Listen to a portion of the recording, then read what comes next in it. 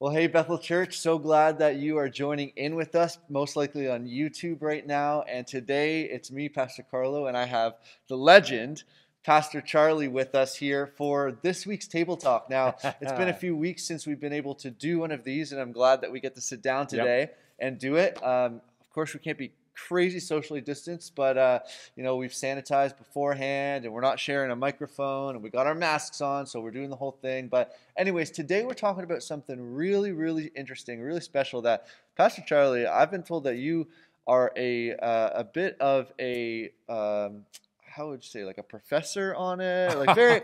Well, the point I'm trying to say is you've been real knowledgeable about this subject, and I'm really excited to hear more about it this morning. So, Pastor Charlie, talk to me about Lent. That's what we're talking about today. So, what's Lent all about? Okay, it's cool. Well, first of all, Carlo, Lent is not found in the Bible. It's a tradition. Okay. But for years, John Patterson and some others, along with myself, we have been responsible for hosting a Lenten lunch series. And Lent is all about interesting is that Lent starts on Ash Wednesday. Guess what? Today is Ash Wednesday. Okay. Lent is a season of 40. It's 40 days leading up to Easter Sunday.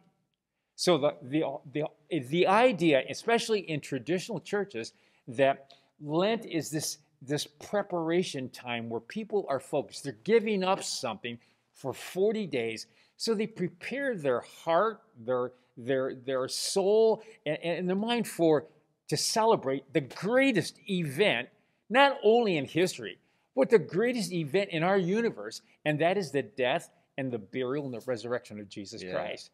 So have you been familiar with Lent? You ever heard that before? From some other traditions, like I know that I've had friends or family in Catholic tradition, kind of that sect of Christianity, that's been like a regular practice. And maybe you at home that are watching it, maybe this is something that somebody watching has participated in before. But I like what you said. It is not just something that's a scriptural, law to do, but it's kind of this tradition that's practiced amongst a variety of Christians, I guess you could say. And maybe for you at home, I think of like, so do you have to be a Catholic to practice the tradition of Lent, like to participate in Lent? Do you have to? And what you're saying today is no, you don't. No. You know what? This is where I think some of our evangelical, charismatic, Pentecostal churches, we kind of miss that, where some of our mainline church friends who have a liturgical calendar, a liturgy that they follow, this is a reminder to them, whether it's Lent, whether it's Advent, and we went through that back at Christmas time, and we can find that there is a richness, there is something gleaned during this time. But I think the biggest point that I take away from whether it's Advent or whether it's Lent or Epiphany, you hear these different terms that we're just not used to. I find that they prepare us for something. And I sense, as we talk about Lent for this year, and that first weekend in April is coming up, and I love this because it gets my heart ready. If anything, I found out when I used to be preparing on a regular basis, year after year, I know, here comes Easter. You got Good Friday, and then you know the story of Easter. Well, I find I was like cramming for a test. Right. It's like, here's that. Here, I'm got to get ready for this Easter weekend. With Lent and being involved in that Lenten lunch series, I found for 40 days, my mind and my heart and my soul were being sensitized to the great price that the Lord Jesus paid for you and I so that we could celebrate his resurrection and experience his resurrection in our life. If there's anything that changes a life, it's an encounter with a resurrected Christ. That's right. So Lent, let's get back to that. Ash Wednesday starts today. Lent is this whole thing of getting us ready. And Scripture is all about that. You think about Noah. he was building an ark, and it took him hundreds. It wasn't just a few days. I mean, it was hundreds of years. He must have had some gnarly calluses on his hand. I think about the hammers. I can imagine. After an hour putting together a box in my backyard, my hands are like destroyed. Yeah, I mean, build a whole boat. That's right. I mean, people must have thought he was crazy, but all the time, Noah knew in his heart that God was preparing him for something. And really, it was for the salvation of the world. Right. That's really what it was. And then you think about Noah, or you think about Joseph, and Joseph went on a journey, and it was disappointing. It was frustrating for him. It was very hurtful, but it was a journey that prepared him to be like a savior for that known world because of the incredible famine that took place. So what I sense for us this day, as we think about Lent in 2021, is that there's a message here. And that message is that God wants us to get ready. Does he want us to get ready for Easter? Oh, yes, he does. Does he want us to do introspection during this time? Yes, he does. But I really believe that God is getting his church ready for a fresh outpouring of the Holy Spirit.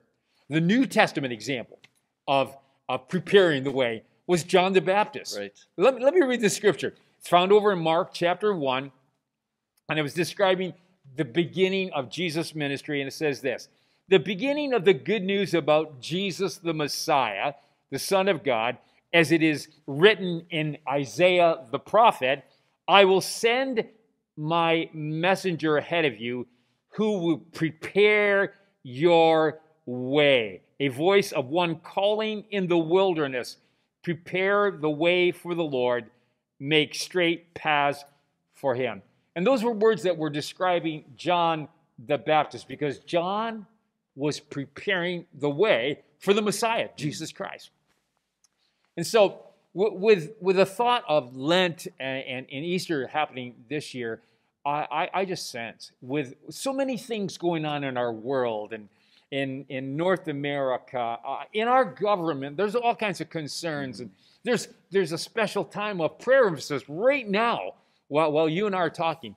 And what is that all about? It's all about Holy Spirit preparing us, preparing our heart.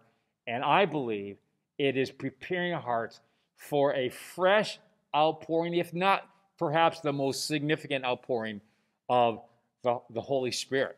So, Lent's an exciting time. So I have a thought and a question. Oh, good. I didn't know I would, but I do now. Okay, good.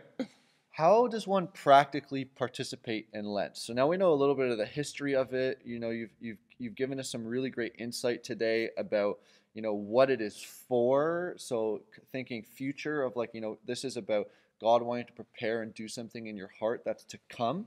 So how does somebody for these next 40 days participate in Lent? If they're watching at home right now and they're like, I like that, I want to jump on board, because I even know people, friends and colleagues of mine, that are not Christians. Like, they don't even believe in God, and they practice Lent. And it's not necessarily for Easter, but there's something about it that is actually really, really important and healthy to us, and that's good for us. So maybe you could tell us some of the ways that you've practiced Lent over the years, or maybe some friends that have practiced it. What are the different ways that people can involve themselves in this tradition? Well, Lent is listen to this word. Lent is a very confrontational word. It means you got to give up something. One of the central messages that Jesus taught was that you got to take up your cross and follow me. Like a rich young ruler comes and he thinks he's got the right answers and everything. He's got too much money. And then Jesus says, all you have to do is just give it up and follow me. And he couldn't do it. And Lent confronts the distractions in our life. If there's anything that causes us to miss out on the significance of this moment, is distractions. I just read the other day in that series we're in with Pete Scazzero, he talks about we need to savor the sacred. And he talks about savoring the sacred moment. And right now, you and I are in a moment, and we need to savor it. And the way that we do it is by getting rid of distractions. So in answer to your question, what Lent is, let's give up something that causes us, the distractions to be minimized. One of the things that really that I felt God speaking to my heart on was giving up watching the 6 o'clock news. Man, I've been a news addict. I just got to watch it and watching. Sometimes I'll watch from 6 to 6:30, and then I'll watch from 6:30 to 7, and sometimes it's the same thing. And I got so bad at one time I was watching at 5:30, going to 6, and then from 6 to 6:30, it's kind of a rehash.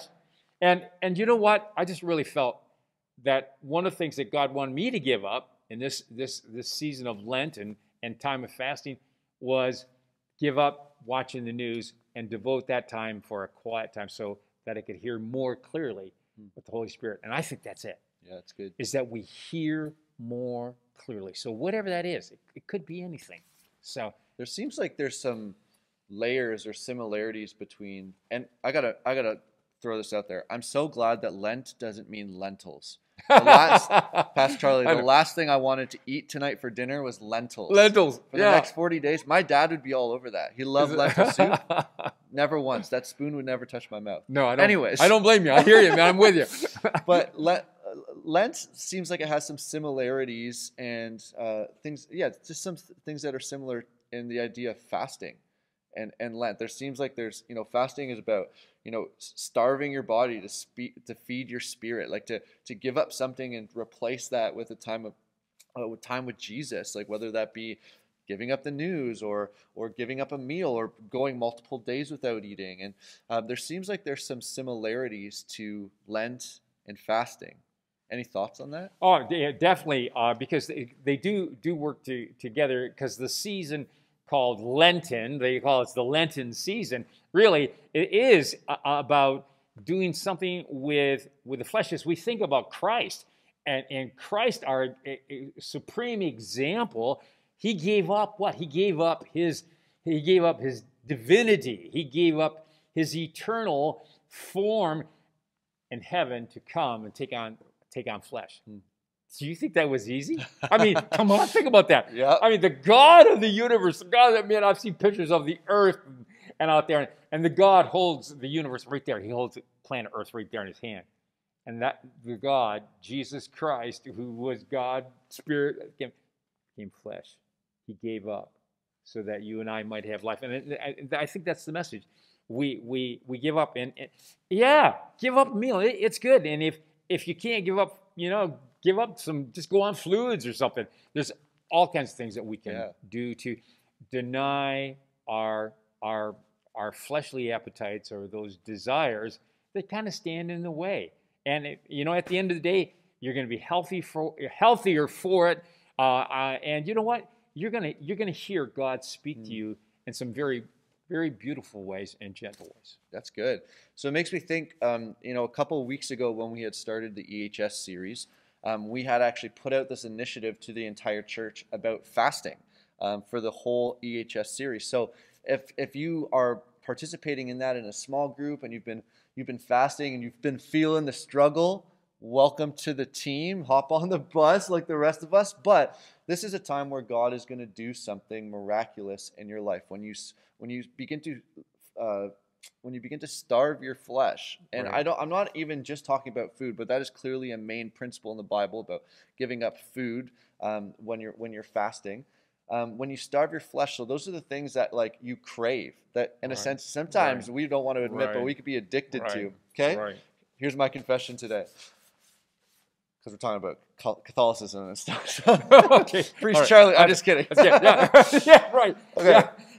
I am addicted to pop. I love Coca-Cola so much. Okay. I love it so much. So instead of drinking pop, I've been drinking like not soda water, but like sparkling water, carbonated water, and okay. I know where you're going now. I haven't had a thing of pop in a while, and every time that I see somebody else drink pop, I'm like, oh, my flesh just cringes. And he goes, Carlo, you need that sugar. It's so good. It's so tasty. Yeah. Fries in a burger would go so great with that. So we know at home that you are participating in this fast, and you might be feeling the pain a little bit. But we also want to pray for you. So if you didn't know, there's actually a button on our website. So If you just go to bethelstratford.org, the very first thing at the top on the home page, there's a button there that you can click to fill out a form to let us know as pastoral staff, and mainly Pastor Chad, what you're fasting for. And we want to partner together and actually pray for you on this journey. And because fasting is not actually, I don't really see a lot of principles in the Bible that talk about trying to be a Christian by yourself. And I think fasting is included with that. Yeah. So don't try and practice fasting or Lent by yourself. Let us know. And it's not to boast, to be like, standing on the corner on a pedestal going, look what I gave up. Like Jesus says, don't do that. It's pretty clear in the New Testament. But we want to partner with you. So go ahead and go to bethelstratford.org, click on that button, fill out that Google Doc, and let us know so that we could pray for you. And you can be discreet with it. You don't have to let us know every bit of information. But if you haven't yet, please do that. Hey, and you know what? There's not this timeline on fasting. So even though today is Lent, maybe you're not watching this until tomorrow or maybe Sunday afternoon. Right. That's okay. Just because you miss a day or the first few days doesn't mean that you can't hop on and participate, and maybe go a little bit longer. That's right. I think the whole point is that Jesus wants to spend more time with you. He wants you to have a more open schedule for him. And don't let anything get in the way of that. So if you're watching this today and you're not part of the fasting journey that we're on, start today. If you don't watch this till a few days from now, that's okay. Hey, if you've been fasting and then this is a reminder that you should be fasting and you've forgotten about it, hey, there's no shame in that. Just start over today. God's graces are new every single morning. But I've loved this conversation. I feel like I've learned and I've learned so much from you about Lent. Cool. So is any last words? Any final thoughts? The beauty of Lent. Because sometimes we're talking about giving up stuff, and it's so tough. Yeah. You think about, I don't know if I can do this or whatever. We know the end of the story. Right. We know what happens at the end of Lent. It comes up to the worst day. Everything looks like shattered. It's done. It's over. Everybody's running, and our hero is on a cross. He's gone. What do we have left? But then we know what happens. Yeah. We know what happens. There comes Sunday morning. There's an earthquake. The stones rolled away. And the great news is that our Lord and Savior, Jesus Christ, has risen. And we have that same resurrected power that lives within us. And I think that's the good news, is that at the end of this, God has something great in store for us. Yeah, that's good. That's good. Hey, Charlie, thank you so much for sharing with us this morning about this tradition. And sometimes the word tradition has some bad connotation kind of attached to it. Yeah. But I don't feel that at all with this conversation. I think Lent is a great thing for us to participate, to learn more about, and just to adapt into our life yearly. And more and more, actually, I've been interested in learning about the liturgical side of our faith and some of the importances of that maybe in a charismatic kind of sect of Christianity we tend to maybe not emphasize as much or forget about, or even sometimes ignore, if I can admit that. Yeah. So I've been loving learning about these kinds of things, or the power of confession. That's something that we've missed out, right? So we want to encourage you this morning, be open-minded and participate. And if you have any more questions, ask the pro right here. He's the Lent pro. Okay, so Charlie, thanks so much. That's been great, man. Thank you, Pastor Carl. You're welcome. Man, that's awesome. Hope that you've learned something today, and we will see you on Sunday at 10 a.m. online on YouTube, okay? Take care. Bye. Bye.